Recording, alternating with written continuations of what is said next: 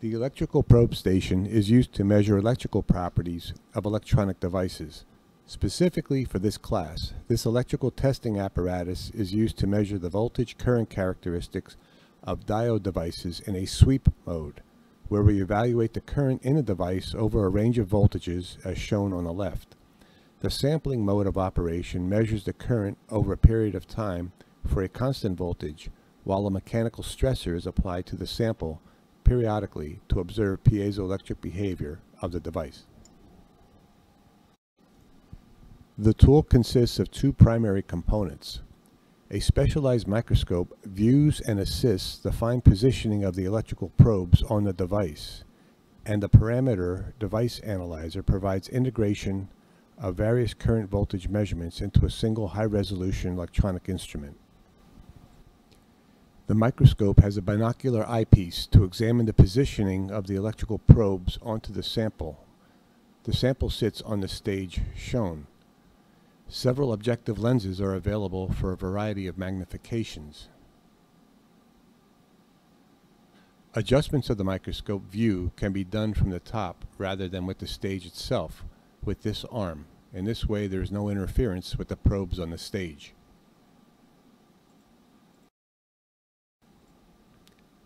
Several source measurement units, or SMUs, are shown and are the probes that are capable of both sourcing and measuring at the same time. The probe tips are tungsten wires that contact the surfaces of the device to be tested. The XYZ positioning of the probes can be done with these knobs.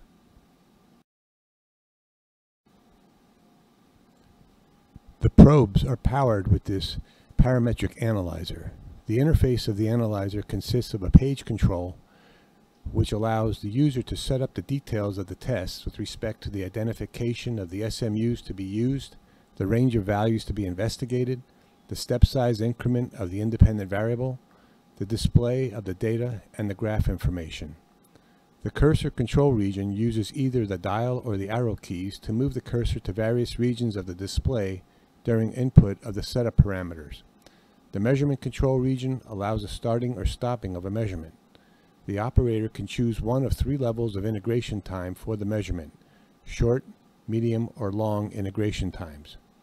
A parameter input keyboard is at the lower right for inputting and deleting values to the various pages of the program. Many functions can also be rapidly input by pressing the soft keys shown next to the functions appearing in blue around the perimeter of the display. Once powered up, a default screen will appear after the initialization of the instrument is complete. The default screen shows the mode of operation, that is sweep or sampling, in the upper left corner, and several columns of information including the available SMUs in the units column, a voltage name and current name for each probe, as well as the mode in which the probe will be operating and its function, that is independent variable, common or ground, etc. The independent variable is named in the function column as VAR1, VAR1 prime, or VAR2. For single variable evaluations, VAR1 must at least be present.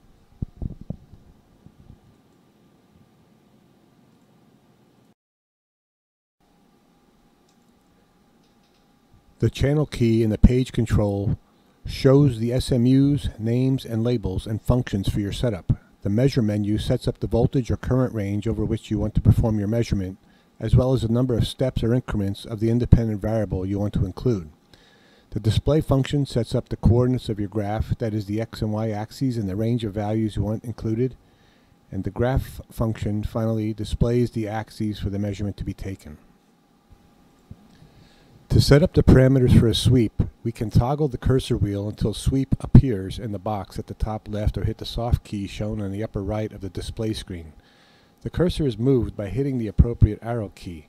In this case, we are showing how to change the V name from the default V1.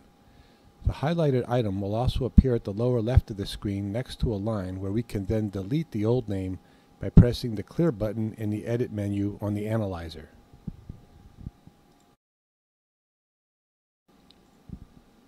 To input changes, make sure the blue key is pressed and lit as shown in the entry portion of the analyzer. This allows the text shown in blue above each key to be entered into the display.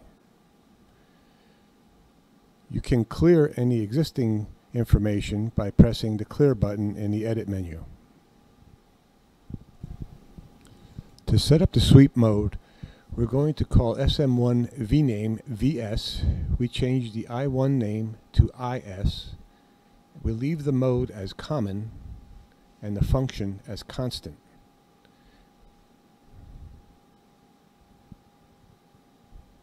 We set up the second SMU, which will sweep voltage. We call this VG.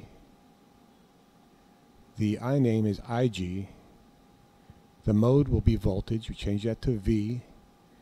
And the function in this case is going to be VAR1.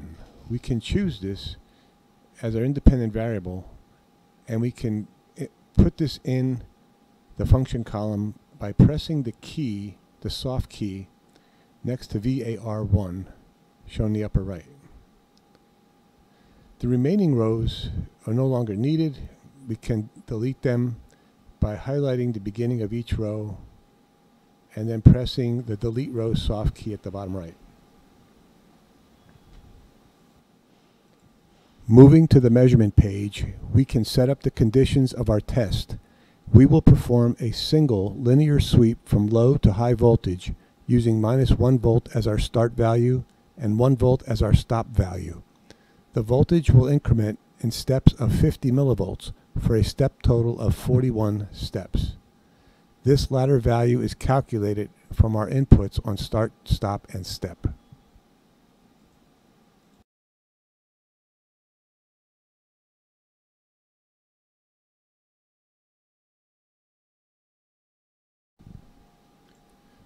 For this sweep demonstration, we will measure the current voltage characteristics of a resistor. Placing the resistor setup on the stage, we'll need to adjust the positions of our probe needles to connect to the contacts on each side of the resistor. These adjustments are made in the X, Y, and Z direction with the knobs shown.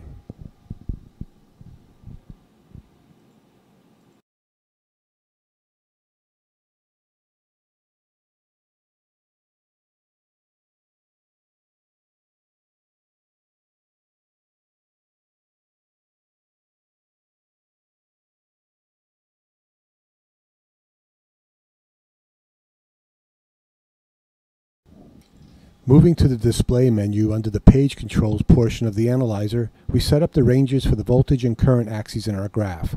This is followed by depressing the graph button prior to running the test. The test is started by depressing the button marked single under knob sweep in the measurement section of the analyzer. Prior to that, we can also choose to change our run integration time in this menu as well.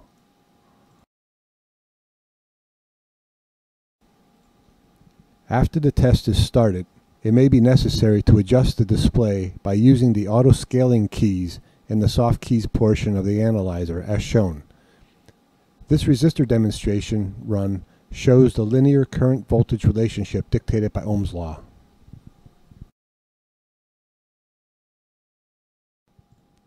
For a second demonstration, we will look at the turn-on voltage for an LED device.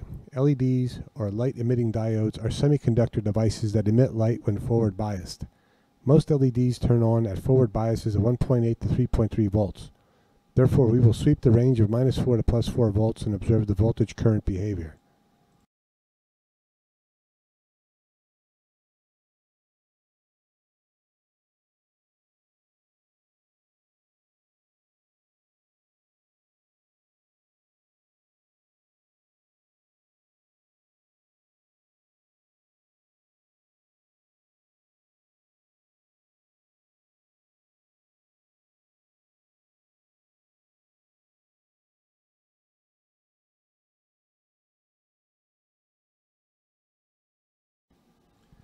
After the voltage sweep, we observe a rise in the current near 2.5 volts, close to typical turn-on voltages for blue LEDs.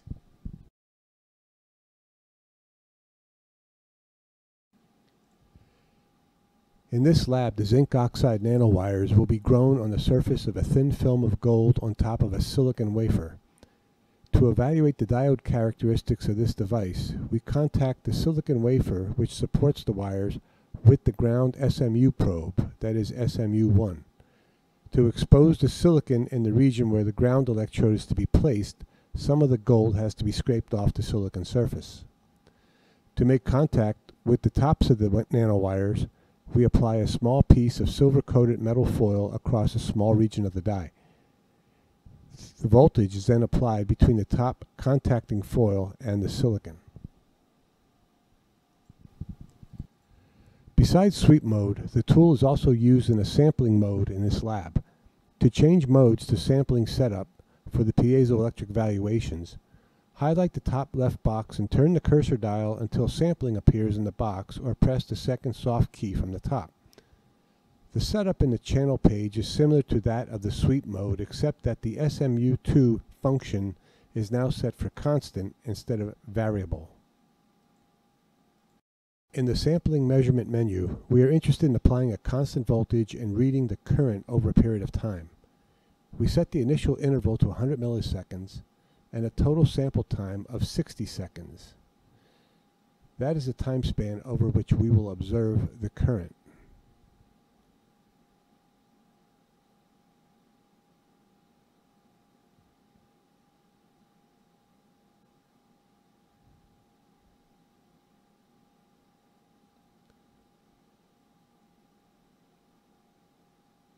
The graph will be set up to display time from 0 to 60 seconds on the x-axis and current on the y-axis.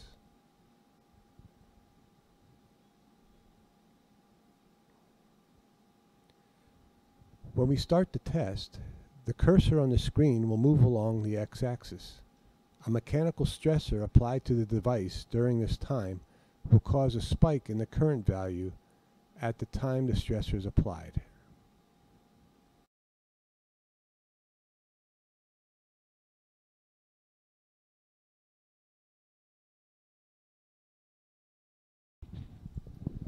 Although the actual demonstration of the piezoelectric behavior of the device was not performed in this video, the method by which the stressor is applied is shown here. A third SMU probe is applied to the foil contact on top of the nanowires mentioned earlier in the zinc oxide nanowire sweep setup.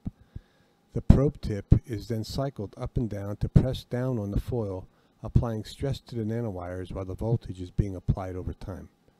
A rough example of the contact is shown here.